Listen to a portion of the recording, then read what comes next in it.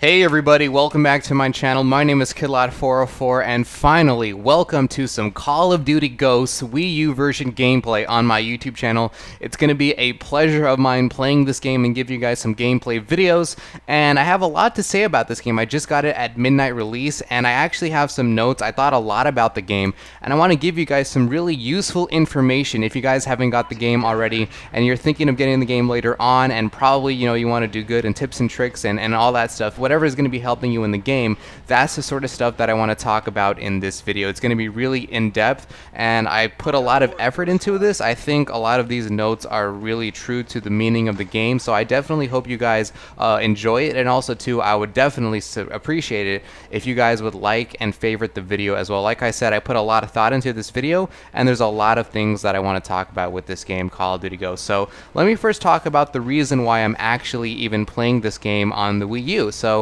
I know this is not really a Nintendo game, but still, if you guys didn't know already, the Wii U isn't doing so well and it really needs a lot of third-party support. I could have easily gotten this game for a PC. I don't own an Xbox or a PS3, but I have at least a PC where I could actually play this game. I don't play this game on the PC even though it gets better support, even though it's probably going to get DLC in the future. The reason why I get the Wii U version, which is, clearly right here the inferior version to the other consoles, or at least the version that's being neglected the most. So the reason why I get the Wii U version of the game in the first place, regardless of all that disadvantages that the system has, I still think that it's really important that we support Nintendo as much as possible. The third-party games are really lacking and slacking nowadays. The recent game Batman Arkham Origins doesn't even have online multiplayer. That's ridiculous in my opinion. And like I said in the past, it's like a pleasure. It really is almost a blessing and a pleasure that Activision even gave this game to us in the first place. Okay, it's a really big honor to even have Call of Duty on the Wii U this year. Let me tell you that, and I really do mean that from the bottom of my heart, and that's why I choose to support the Nintendo Wii U and I choose to support Call of Duty Ghosts on this system. So that's a little aside on why I play the Wii U version. And of course, I do enjoy the series as well. But here's some information about the game that you guys probably might want to know before you get into the game, so you can get the feeling of how it's going to be playing. So currently, right now, there are 306 players online playing on the Wii U version, which is good. I think the last time I signed on to Black Ops 2 was yesterday, and there was about 2,000 people. So, I mean, 300 people out of 2,000 is a pretty good ratio for the people who decided to get it at midnight launch. I think Black Ops 2 was also similar on the Wii U, and hopefully, with Call of Duty Ghosts on the Wii U, those numbers will increase when the winter time and Christmas time comes around. So still a pretty solid turnout, 306 players online. That's pretty good in my books. The good thing about this game, or the things that are most, I guess I really like about this game, the pluses about this game, are that the graphics are impeccable and the UI or user interface, all the menus, they're all slick. Everything in terms of art in this game is very beautiful. The graphics, I can't explain it. They really do almost look like Xbox One graphics or the next generation graphics. I think the Treyarch team definitely deserves an applause here for all the work that they've done, because they've really kind of extracted all the power they could from the Nintendo Wii U to make a great looking game. This game looks fantastic. The graphics look amazing. The textures look really sharp. And like I said, it looks really good on the Nintendo Wii U, and it plays pretty smoothly too. It doesn't get 60 frames per second at all times. It dips down just a little bit, but still, that's it's not a really big thing to complain about, especially since the Wii not only has to output a video signal to the TV, but rather to the gamepad. So the graphics in the game and the UI, everything is slick and beautiful. Great job, Infinity Ward and Treyarch on that part. So that's the first good thing about the game, and the rest, honestly, I'm sorry to say, but there's a lot of things that I'm really worried about this game. First off, the movement is very, very slow. It's almost like you're moving through molasses. It doesn't feel like any other COD in the past. It doesn't feel like Black Ops 2, and it has very, very different control. Like, the thumbsticks to me feel very, very, very different. Maybe it has to do with the new engine or something like that, but right now, it's not going to be like you can just jump into this game. If you beasted in Black Ops 2, if you beasted in Modern Warfare 3, you're not just going to jump into this game and beast on Call of Duty Ghosts. No, you have to kind of get used to it and become accustomed to how things work and feel in this game. It's much different than any other COD in the past.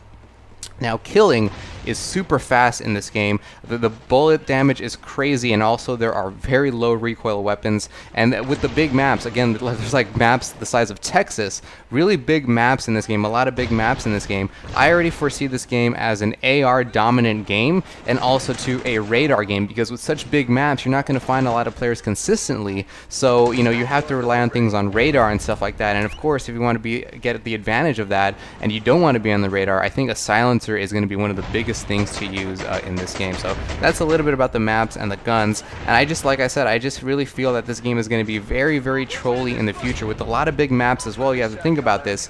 This is a haven or a heaven for corner campers. There's going to be so many corner campers in this game, lots of corners to check. With such big maps, you have a lot of places to check, and it's going to get worse when people have access to claymores and shock charges and things like that.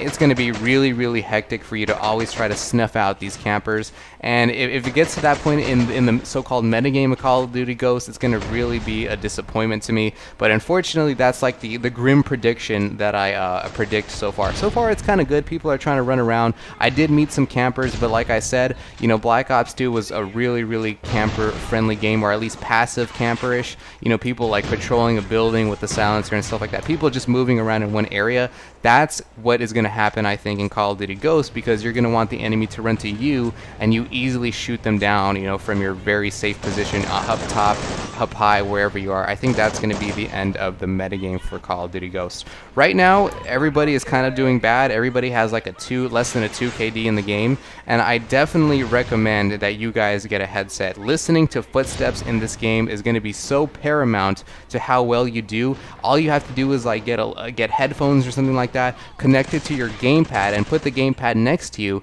and then that's going to be able, that's going to enable you rather to actually listen to the footsteps in this game and know where people are. Again, with such big maps, you need reconnaissance, and that is a huge, it's almost like night and day. Once I put on my headset, I heard everybody, and it was so easy to predict where people were going to come from and easy to kill them. It was fantastic. Like I said, it was night and day. You're definitely going to be doing a much better if you use a headset or earphones plugged into your Wii U gamepad so you can hear the footsteps in the game.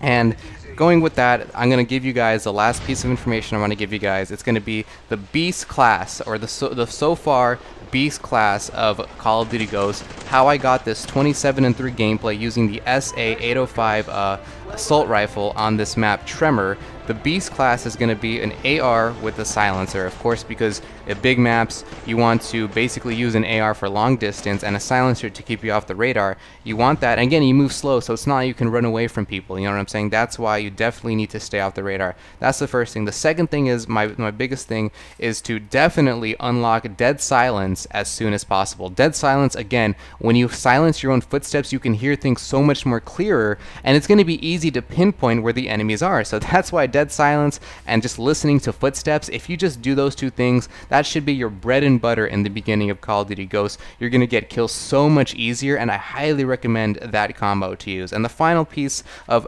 information that I want to give you guys is to use a lower sensitivity than you did in Black Ops or Modern Warfare 3. Again, the controls are a little bit weird here for dual analog, at least. I have yet to use the Wiimote, but I'm definitely going to be getting on Wiimote really soon. To give a comparison, I think on Black Ops 2, the controls went from 0 to 40, and I used 18 out of 40 in Black Ops 2, and this time I'm using 9 out of 40, so I almost cut my sensitivity in half. And also, by the way, I'm turning look acceleration off. I really don't like look acceleration. You know, pro FPS people on the PC hate look acceleration. I hate it too. I even hate it on my console. So that's a little bit of information for you guys. Again, the Beast class, to reiterate, AR Silence, Dead Silence perk, you know, you can unlock that early. I think normally it's unlocked around level 20, but you have squad points. I immediately suggest you buy that as soon as possible. Dead Silence, it's the golden perk of this game. And then finally, lower your sensitivity, because it's really hard with the thumbsticks. You're not going to go whizzing around with your control sticks. You need to first like have a stable anchoring, what I would call an anchoring sensitivity, and then you can ramp it up as much as you feel comfortable when you get better at the game. So that's my, I guess, tips and tricks. That's my information about the game. So far, it's pretty enjoyable. I'm kind of exploiting it a little bit with this so-called class that I'm using, and hopefully hopefully, I mean, I predict a grim future. I don't want to be the bearer of bad news. I don't want to be the negative Nancy here, but that's honestly my personal thoughts. Hopefully it doesn't turn out that way. Hopefully patches can fix stuff if anything goes wrong, but that's pretty much it. That is my impressions of Call of Duty Ghosts. But still, guys, it's going to be great for you Wii U people out there, because you finally have a game that you can play once again for months to come, and hopefully, you know, the multiplayer doesn't get stale and you have a lot of fun with it, and so on and so forth. Hopefully, if you guys didn't like Black Ops 2, hopefully this will be a better sort of Call of Duty for you to play in the long run. So that's pretty much it. My name is Kidlot404. I'm out. Again, please like and subscribe the video. It does really help me out, and I'm gone. Peace.